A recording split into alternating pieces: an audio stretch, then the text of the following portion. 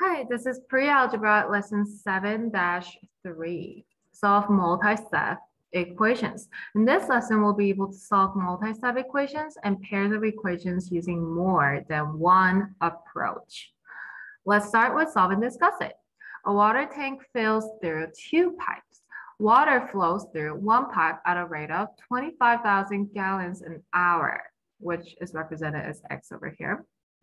And through the other pipe at 45,000 gallons an hour. Water leaves the system at a rate of 60,000 gallons an hour. So the water tank is filled through two pipes and goes out through one big pipe. Okay. So let's look at the problem. There are three of these tanks and each tank holds 1 million gallons. 1 million has how many zeros? 6 zeros. Each tank is half full. So right now is only 500,000 gallons.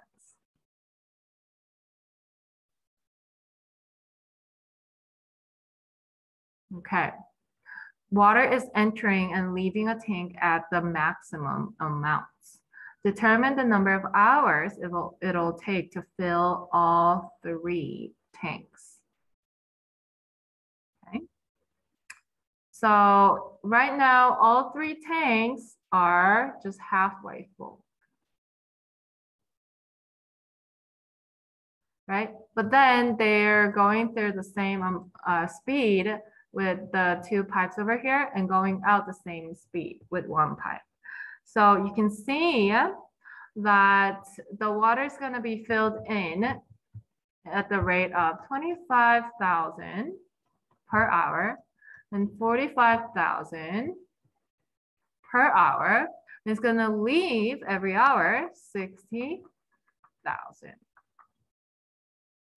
Okay, and we want to know how long it'll take to fill all three tanks, which would be represented as what expression represents when it's filled fully.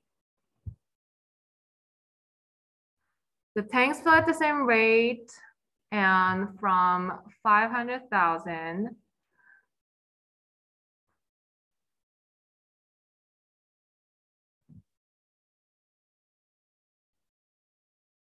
Well, first of all, let's simplify this expression first, okay?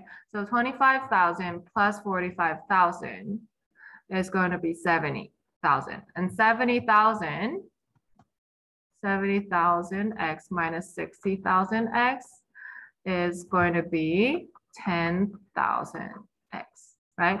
So every hour total, it's going to fill up by a speed of 10,000 x. Right? Right now, you have 500,000 gallons. So we just need to fill another 500,000 gallons. So how long would it be? So we're gonna let that equal to 500,000. Okay, so 10,000 times how many hours? What number would be 500,000 is what we're looking for. So we can divide both sides by 10,000, which means you can, you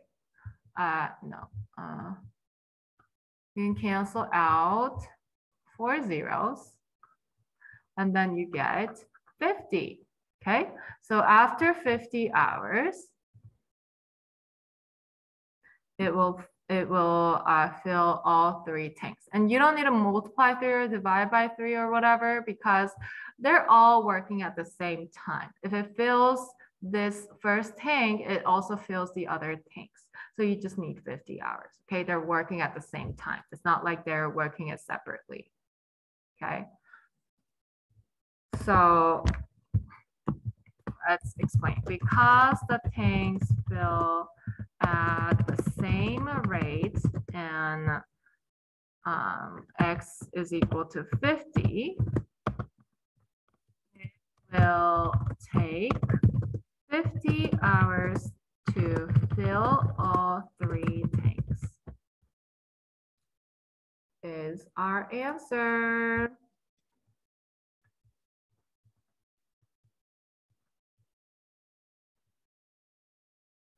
Can you solve the problem in more than one way? Yeah, of course. You can also draw a bar diagram. You can have different expressions. You can use logic. So there are multiple ways to solve this, but you should get the same answer of 50 hours. Let's look at focus on math practices. What are 2 different ways to simplify the expression 4 times 3x plus 7x plus 5 so that it equals 40x minus 20? Let's see. So you can use the distributive property to say, oh, I'm going to distribute the factor 4 out and then have 12x plus 28x plus 20. And it's going to equal to 40x minus 20, right? Plus 20, right? Plus 20. I think that's a typo, plus 20. Sorry.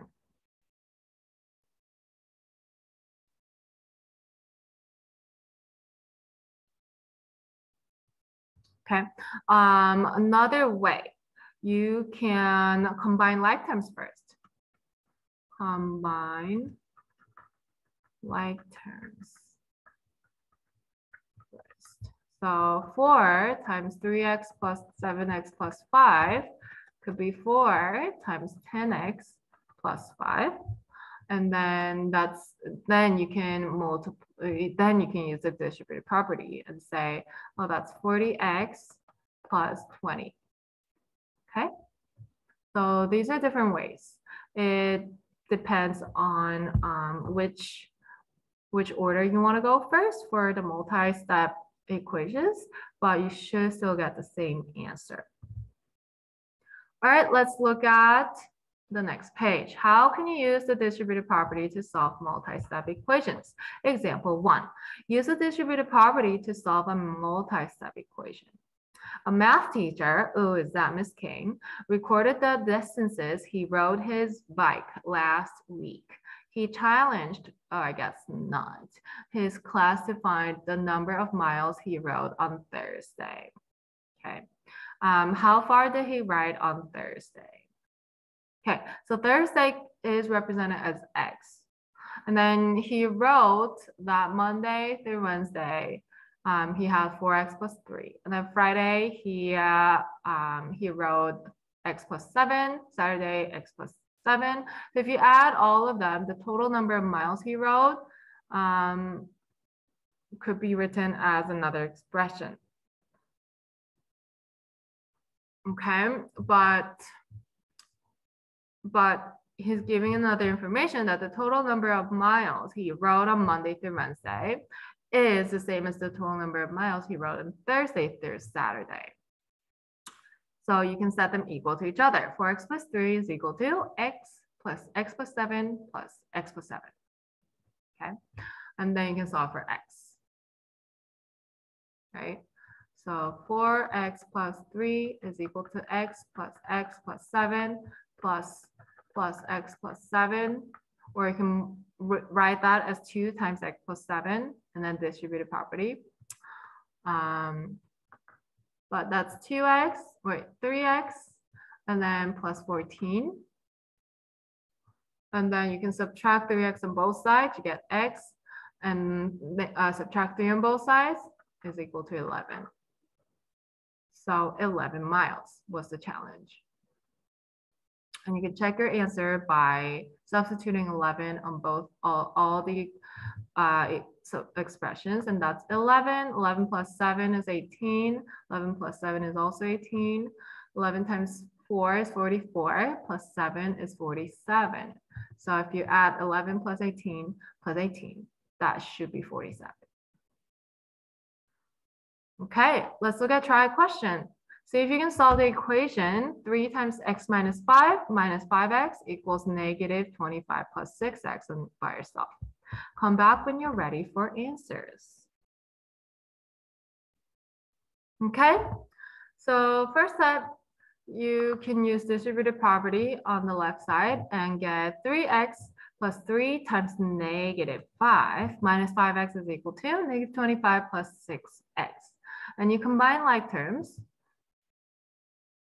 or you simplify the 3 times negative 5 and get 3x minus 15 over here. And you finally combine like terms. Negative 5x and 3x is going to be negative 2x minus 15 is equal to negative 25 plus 6x. And then what do? You add 2x on both sides. If you add 2x on both sides, that's gone. You just have negative 15. That's equal to negative 25 plus 8x. And then you have plus 25 on both sides. That means you have 10 here is equal to 8x. So dividing 10 by 8, you get 10 over 8 or 5 over 4 if you simplify. Good. So can you add x to negative 5 on the left side of the equation as the first step? Can you add x to negative 5x? Can you add x to negative 5x? No, not directly. Why? There's a parentheses. You have to follow the order, right? No.